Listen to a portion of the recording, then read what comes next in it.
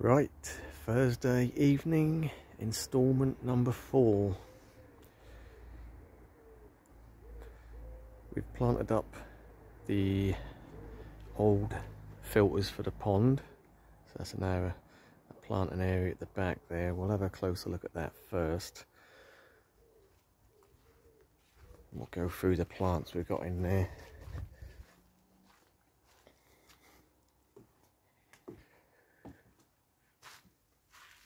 So nothing amazing at the moment. No plant looks particularly good after it's been pulled about and potted up or unpotted and whatnot, but what we have got is some Colocasia esculente. We've got some of this bamboo reed type stuff at the back, so we've got 2 clumps in each planter of that. So basically we've mirrored it, so we'll start from the middle, we'll go to the outside. Actually might be easier, so it's exactly the same on this side as this side, so a bit of symmetry. So obviously we've got the sago palm in the middle there, and we've got a small white bird of paradise. We've got some Virginia for evergreen interest, so the leaves get fairly big on these. Some people do call them elephant ears, even though really I call Colocasia elephant ears, but that's neither here nor there. We've got giant bird of paradise, Canna indica, that's the green form. So this is reasonable sized leaves on these, and they get quite tall. Again, Colocasia esculente, so the cannas obviously and the esculente will die down, but everything in is hardy for me, so I won't be digging anything out. That's going to be there all the time. Other than the white bird of paradise, which is in a pot, which I'll just bring in. Yeah, so evergreen, the bamboo type reed is evergreen, so that's a bit of year-round interest.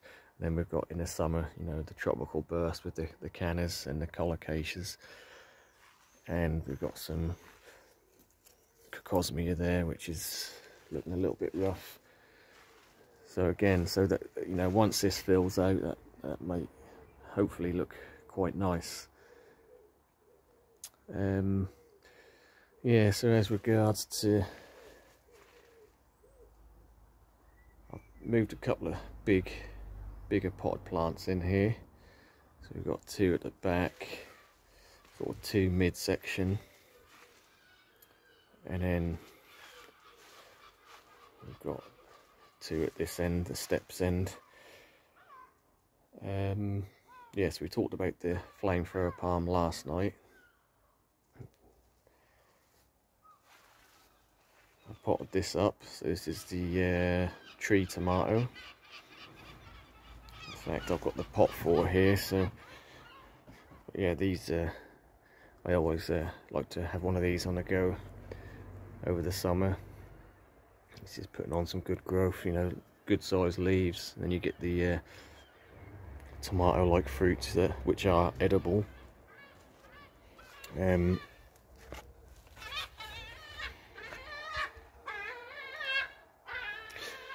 The pot is a bit mucky, but that's what that is. Yeah, I think they're quite nice plants.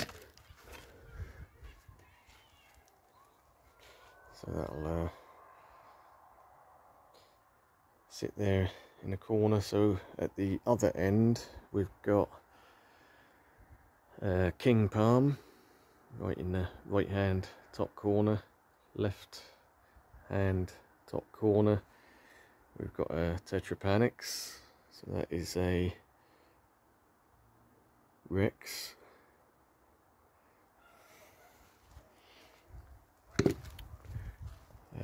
Yeah, that's 40 quid. I weren't going to go and buy one, but someone picked it up for me because they knew my Tetrapanax weren't doing so well this year, it's going to be slow to get any size on it, so I was happy to give him the 40 quid for that. Yeah, reasonable size plant for that money. I'm guessing even that's in quite a tall pot, but that's nearly 5 foot. Leaves aren't massive, but they're getting there, they're doing well. And we've got, which I haven't done an update on this year, but we call this the update. This is the Cyathea cooperi, and this was when the polytunnel was down here. I kept this plant in the polytunnel, and that lost all its leaves. They just browned off and just went. So this was just a little stub of a trunk at the beginning of the year. So that's done well to flush back. You know, that's doing its thing. It's got some reasonably big leaves on it. Looking okay. Still lots of crosias to open up there, so we'll see how they do. But yeah, it's seem to be opening up all the time. It's not like the Dicksonia antarctica where it sort of does one main flush and maybe you get a second one sort of late summer. This you know, just does 1 or 2 leaves at a time, and yeah, so you're getting constant growth throughout the year, so that's quite interesting. Yeah, so that is the update. I mean, so basically what the idea is, where we've got this black strip down the side, that is just going to be, at some point, have lots of, either I'm going to get trough pots, or just lots of little pots with plants in, and we'll fill up the side strips with the smaller plants and that. But yeah, so we've got sort of matching pots, as it were. Not quite the same colour, some of them, but the same style of pots for the 6 big plants. So yes, coming on. But yeah, like I say, I was doing this sort of plantings this morning, and just testing some plants around the edges as well. So we've got this like papyrus grass here, and we've got small Schefflera Taiwaniana, and a bit of a rough looking Phoenix Robellini. But yeah, I mean, it's early days. Things can only pick up and look better throughout the summer. So that side, I did have a little bit of an interesting development, because I sort of kept everyone updated on the palm situation with a lot of the smaller palms. We had spear pools on a lot of them, and in general we've just about had all of them come back, apart from the Paragibaea, which we're still waiting for. But one I sort of forgot about, because I didn't even consider the fact that might come back, is the Canariensis at the back here. And if I can fight my way through some of the other plants. So we had well, we still have got a Canariensis here, and it totally spear pulled. All but 2 of the outer leaves totally browned off. But yeah, I just noticed that we've got some regrowth in the centre there, and albeit a couple of them are deformed, but there's actually 3 spears pushing out. So I'll give you a little bit of a close-up.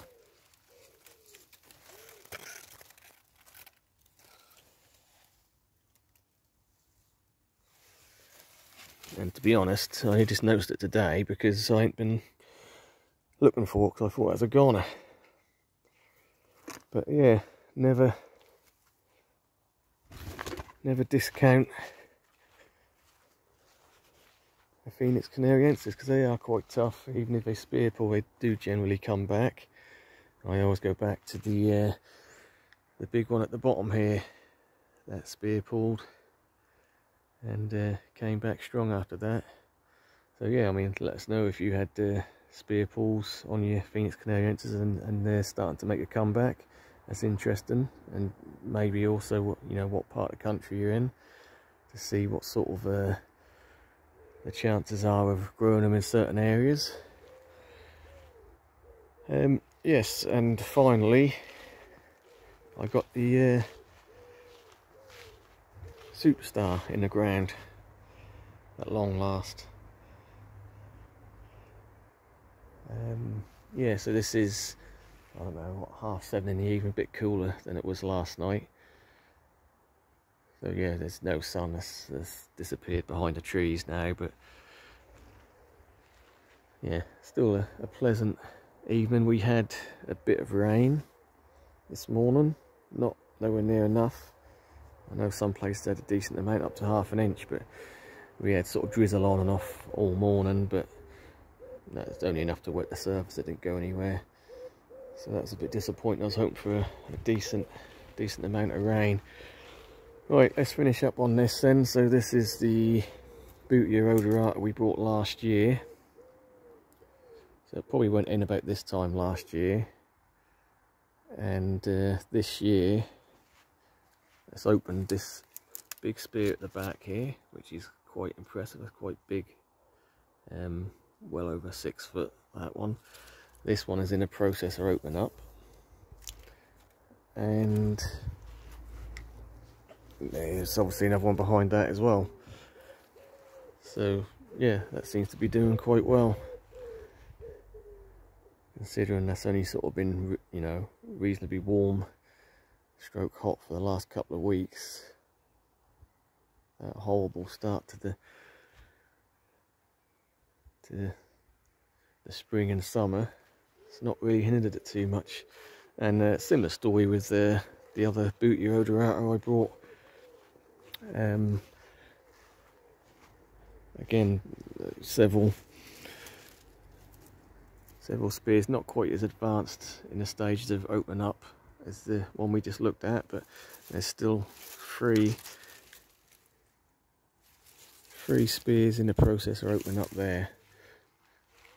And yeah, and they do vary a heck of a lot, because if you look at how tight that curl is, that backward curl on this plant, and it's not a one-off, they're all the leaves got that real steep curve to them, whereas the one this side is a lot more of a gentle curve, and I'm not sure which one I like better.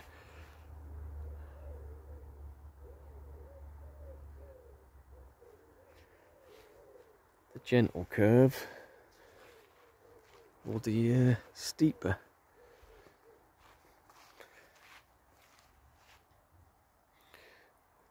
I think that'll change by the day, and you know, like a lot of things, you'll walk through the garden today, you know, that's my favourite plant, tomorrow that'll be something else, you know, it's just one of them things. Right, let's leave it there, and thanks for watching.